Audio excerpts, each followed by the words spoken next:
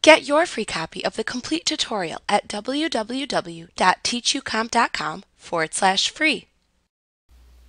If you selected to create your chart of accounts using one of the business types listed in the new company setup wizard, then you likely have a full chart of accounts which will give you all of the accounts necessary to run a business.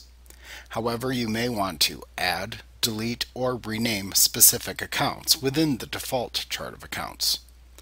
You will also need to enter opening balances for your accounts as well. This can be done using the Maintain Chart of Accounts window. You can open this window by selecting Maintain and then choosing the Chart of Accounts command from the menu bar. In the Maintain Chart of Accounts window, you add, rename, and delete accounts. You also use it to enter opening balances for accounts and prepare account budgets. Notice the toolbar at the top of the window. It contains buttons that allow you to add, edit, and remove accounts from your company file's chart of accounts. Use the Close, New, Save, and Delete and Change ID buttons to make modifications to selected accounts. Now below that toolbar, you can use the Account ID drop-down to identify the account by ID. The account ID can be up to 15 characters in length, and it contains alphabetic or numeric characters.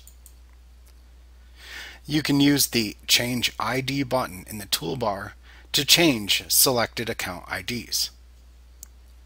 The Description field simply shows a description for the selected account. You can also use the Inactive checkbox to make any selected account inactive. Notice all of the accounts that appear when you click the Account ID drop-down. Click on any ID to select it from the list. If you would like to see a listing of all the accounts within your chart of accounts, you can click the List button in the Windows toolbar to open up a separate account list in a new window. You will also see a small window appear at the right side of the Maintain windows that you open within Sage 50, such as this one. This side window is the Setup Advisor panel. This panel shows you information about the purpose and possible uses of whichever field you currently have selected within the Maintain window. You can collapse this panel by clicking the X in its upper right corner. You can click the collapsed panel to expand it again and show the field information. When you go to create new accounts in the chart of accounts, you will need to enter the account ID that you want to assign to the account, enter the description of the account, and then select the account type. So let's look at the information that we must provide Sage 50 in order to add accounts to the chart of accounts.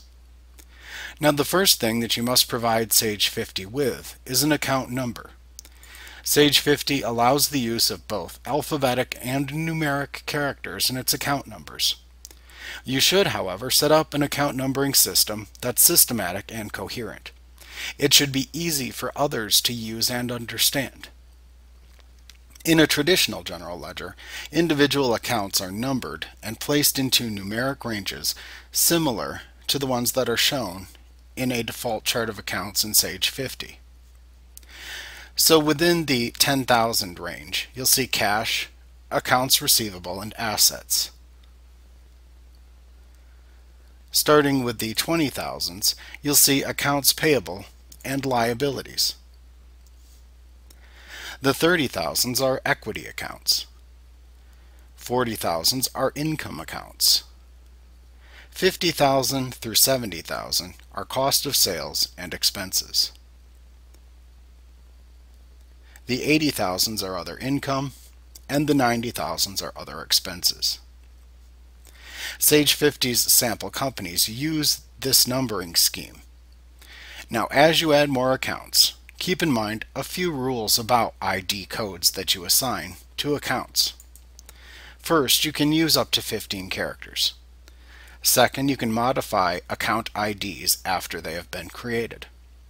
Third, you can modify account descriptions at any time. Also, spaces between characters are allowed within account IDs.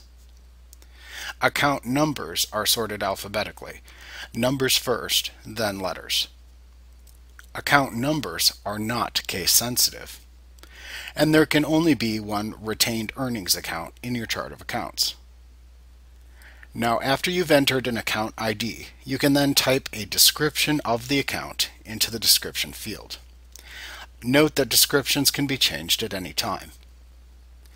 After that, assign the account to one of Sage 50's account types by using the Account Type dropdown.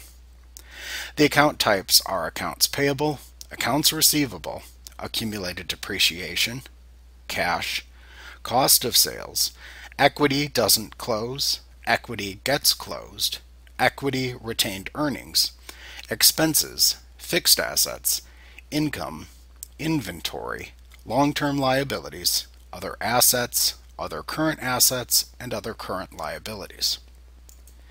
Now remember to click the New button each time before you add a new account into the Maintain Chart of Accounts window, and also be sure to click the Save button after you create each new account to save it into the list.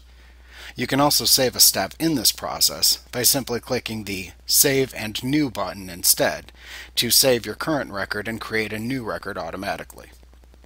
When you're finished, simply close the window by clicking the Close button. Like what you see? Pick up your free copy of the complete tutorial at www.teachucomp.com/free.